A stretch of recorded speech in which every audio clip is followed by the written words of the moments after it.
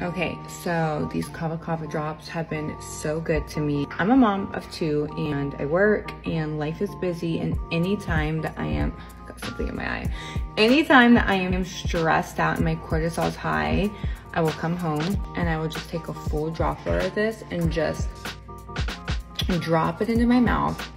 And I swear to you, it just almost like instantly brings this calming sensation. There's some other stuff in here, a lavender, chamomile.